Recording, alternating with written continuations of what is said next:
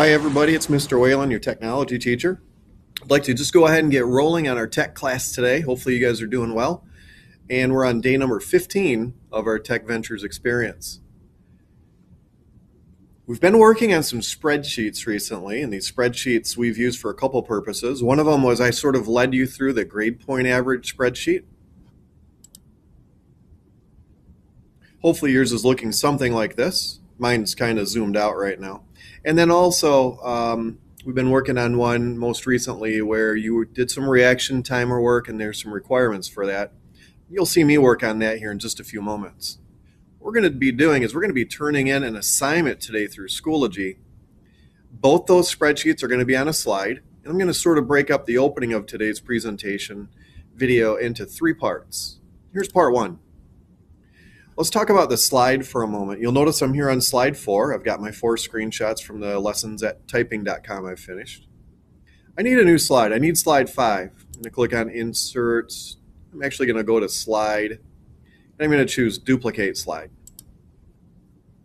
Although there's a little bit of work with slide 5 right now, all of my slides are going to look consistent when I'm finished here. I'm going to get rid of the table, and the 4 screenshots.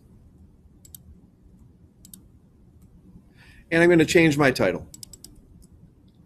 Now our title is going to go like this today. It's going to say Spreadsheets.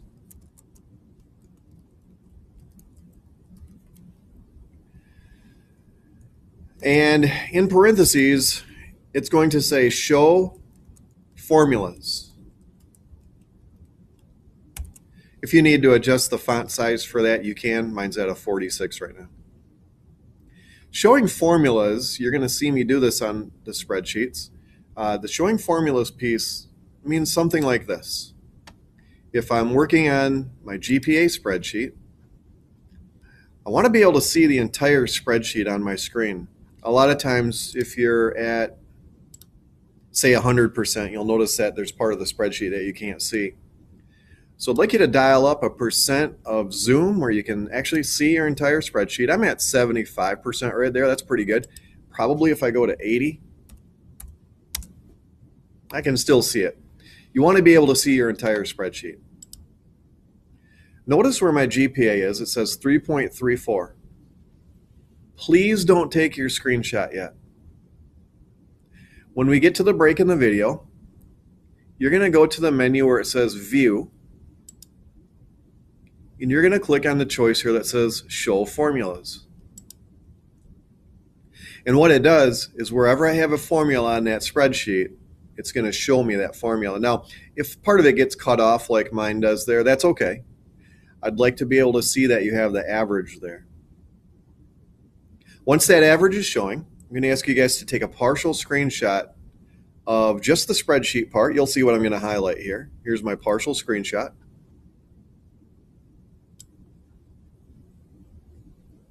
I'm going to highlight so I can see everything in the spreadsheet, including the formulas. And I'm going to copy that to my clipboard. Back on our new slide number 5, I'm going to Control V paste. Now we're going to have 2 spreadsheets on here. So the first one you're going to want to be about this size right here. It's not required. I'm going to put a black border on mine. I just like being able to see it a little bit better. And that one's going to be right there and looking like that. And I might adjust that here in a few moments when I get my second spreadsheet on here.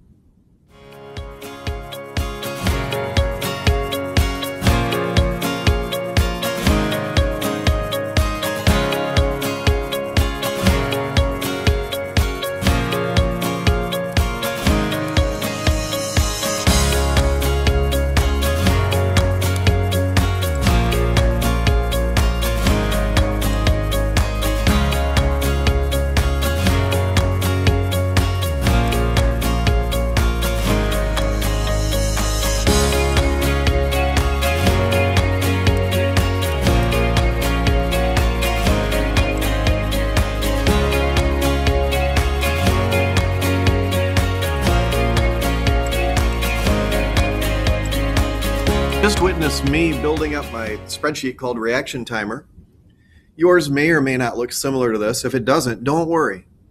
At Schoology, I looked at every single bullet that was there and where all of the points came from, and I fulfilled everything. I have some fill color, I have borders, I have bold and centered labels, and a title and my name. All of the requirements are there, including a file name here. If yours is different, you don't have to start making changes to it. Here's one change I would like you to make before I have you take your screenshot of it. Can you predict what the change is going to be? If you said that Mr. Whalen would have you click on View, Show Formulas, that would have been a great prediction.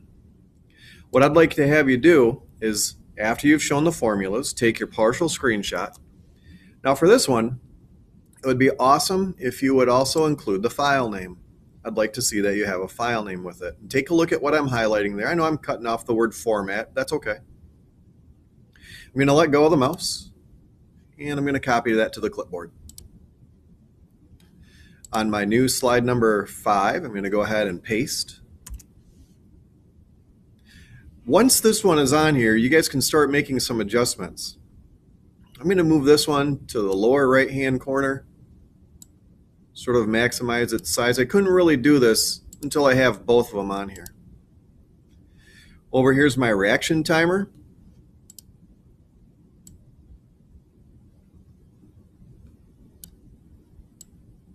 Here's my GPA spreadsheet, and I can see both. Now your 25-point grade comes from reaction timer. Be sure that you show the formulas on here also so we can see the formulas.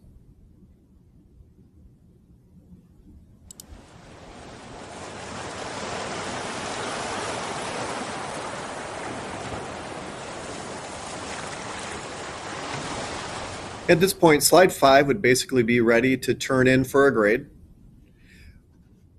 Been wanting to mention a couple of things. I did change the fill color for the title on typing.com to sort of match the blue that typing.com uses. And for slide number 5, when I think about spreadsheets, Google uses a green color. And what I'd like to do is I'd like to reflect that in my title by filling it with a green shade, something like if you look at the color that Google uses for spreadsheets. Don't worry if it's exact or not, and change it to green. At this point, you're going to be ready to turn it into Schoology.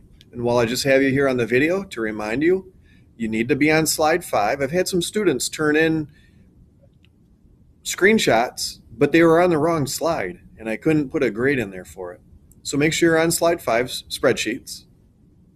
You're going to click on File. You're going to download as a JPEG. Once it's downloaded as a JPEG, go to Schoology, and please submit this for a 25-point grade.